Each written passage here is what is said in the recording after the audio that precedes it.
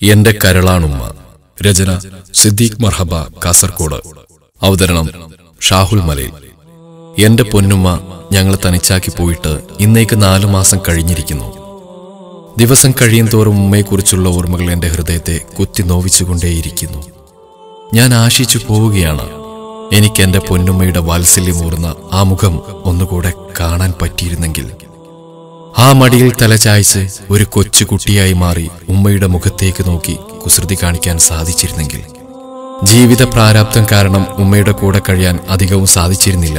പക്ഷേ ഇന്ന് ആ ഉമ്മയുടെ അരികിൽ ചേർന്നിരുന്ന് ആ കൈകൾ മെല്ലെ തലോടിക്കൊണ്ട് എന്റെ ആയുസ് തീരുന്നതുവരെ ഉമ്മയുടെ കടിഞ്ഞൂൽ പൊട്ടനായ സിദ്ധിയായി എനിക്കൊരുപാട് സംസാരിക്കാൻ കഴിഞ്ഞിരുന്നെങ്കിൽ. ഉമ്മ എന്നും പോവാൻ ആഗ്രഹിച്ച എല്ലാ ബന്ധുവീടുകളിലും കൈനിറയ സമ്മാനങ്ങളുമായി എന്റെ വണ്ടിയുടെ മുൻ സീറ്റിലിരുത്തി മനസ്സ് നിറയുന്ന സന്തോഷവുമായി ഉമ്മയോട് തമാശയും പറഞ്ഞ് സ്വല്പനേരം കാര്യമില്ലാതെ കലഹിച്ചും തർക്കിച്ചും പോവാൻ സാധിച്ചിരുന്നെങ്കിൽ. ഉമ്മയെ കെട്ടിപ്പിടിച്ച് ആ നെറുകയിലൊന്ന് അമർത്തി ചുംബിക്കാൻ കഴിഞ്ഞിരുന്നെങ്കിൽ. ആ സ്നേഹം തുളുമ്പുന്ന കവിൾത്തടങ്ങൾ എന്റെ 2 കൈകളും കൊണ്ട് അമർത്തിപ്പിടിച്ച് മൂക്കിൽ മുട്ടിച്ച് കണ്ണുകൾ കൊണ്ട് എന്റെ മുഹബത്തിന്റെ കടൽ കൈമാറാൻ പറ്റിയിരുന്നെങ്കിൽ. തുടിക്കുന്ന എന്റെ ഓരോ ഹൃദയസ്പന്ദനങ്ങളിലും തിളച്ചുമറിയുന്ന അടങ്ങാത്ത സ്നേഹത്തിന്റെ തീവ്രത പ്രകടിപ്പിക്കാൻ കഴിഞ്ഞിരുന്നെങ്കിൽ. ആ കാൽക്കൽ വീണ് നിലവിട്ട് പൊട്ടിക്കരഞ്ഞ് എന്റെ മനസ്സിന്റെ ദുഃഖം ഇറക്കി വെക്കാൻ സാധിച്ചിരുന്നെങ്കിൽ. ഇല്ല, ഇനി പറ്റില്ല. ആ നിധിയെ പടച്ചവൻ സ്വർഗത്തിലേക്ക് വിളിച്ചുകൊണ്ടുപോയിരിക്കുന്നു. ഞാൻ അനാഥനായിരിക്കുന്നു. കൂടെ ജീവിച്ച് കൊതി തീർന്നിട്ടില്ല. ഒരിക്കലും കരുതിയിരുന്നില്ല ഇത്ര പെട്ടെന്ന് മടങ്ങുമെന്ന്. പക്ഷേ വിധി സൃഷ്ടാവിൻ്റെതാണല്ലോ.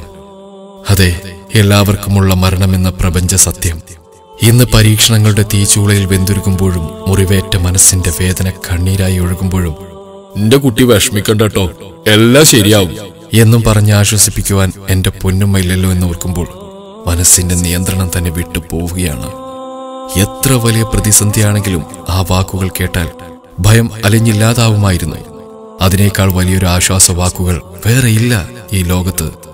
പ്രവാസത്തിലേക്കുള്ള ഓരോ മടക്കയാത്രയിലും ഉമ്മയോട് യാത്ര പറഞ്ഞ് ആ കാല് തൊട്ടുമുത്താൻ തുനിയുമ്പോൾ എന്നെ ചേർത്ത് പിടിച്ച് തുളുമ്പി നിൽക്കുന്ന കണ്ണുകൾ തുടച്ച് മോൻ ബേജാറാവണ്ട, എല്ലാം ശരിയാവുമെന്ന് ആശ്വസിപ്പിച്ച് മാറി നിന്ന് തട്ടം കൊണ്ട് കണ്ണു തുറക്കുമായിരുന്നു എന്റെ പൊന്നുമ്മ.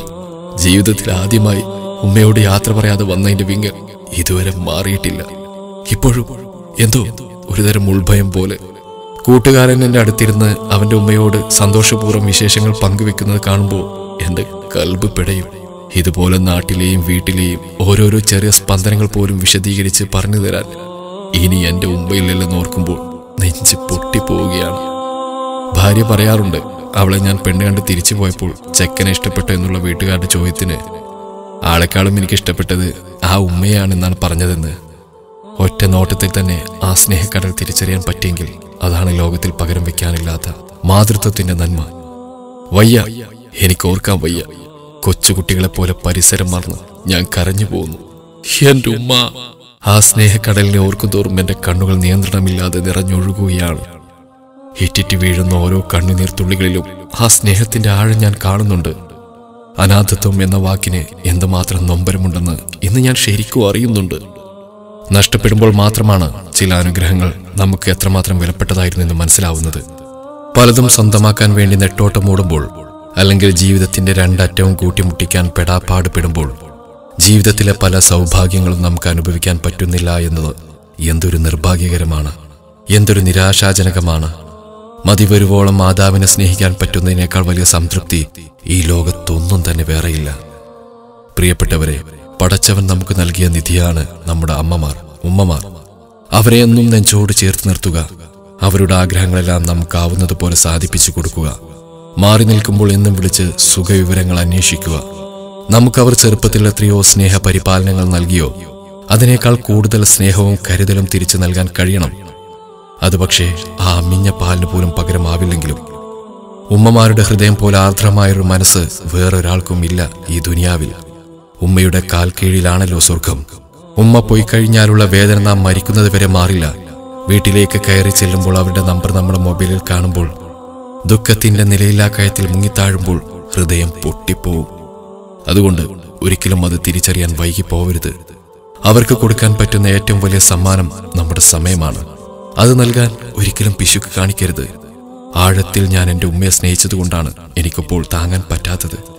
ആ ഉമ്മയുടെ നിഷ്കളങ്ക സ്നേഹത്തിന്റെ ബഹർ ഇനിയില്ലല്ലോ എന്ന എൻ്റെ അഗാധമായ ദുഃഖമാണ് ഞാനിവിടെ പങ്കുവച്ചത്. എൻ്റെ ഉദ്ദേശം ഇത് കേൾക്കുന്നവർ അവരുടെ മാതാവിനെ കൂടുതൽ പരിധിയില്ലാതെ സ്നേഹിച്ച് അവർക്ക് വേണ്ടതൊക്കെ ചെയ്തു കൊടുത്ത് അവരുടെ സ്നേഹത്തിന്റെ ആഴം എത്രത്തോളം എന്ന് മനസ്സിലാക്കണം. മനഃപൂർവ്വം അല്ലെങ്കിൽ നാം ഒരിക്കലും നഷ്ടപ്പെടുത്തരുത് ആ സ്നേഹത്തിന്റെ വറ്റാത്ത നീരുറവ. ഇപ്പൊ തന്നെ അവരെ ഒന്ന് കെട്ടിപ്പിടിച്ച് ആ മൂർത്താവിലൊന്ന് അമർത്തി ചുംബിക്കൂ. അടുത്തില്ലെങ്കിലൊന്ന് വിളിച്ച് സംസാരിക്കൂ. അതല്ല, എന്നെ പോലെ തകർന്നിരിക്കുകയാണെങ്കിൽ കരഞ്ഞുകൊണ്ട് ആത്മാർത്ഥമായി അവർക്ക് വേണ്ടി പ്രാർത്ഥിക്കൂ. പ്രിയരെ, അവരോട് ഒരിക്കലും പിണങ്ങരുത് കേട്ടോ.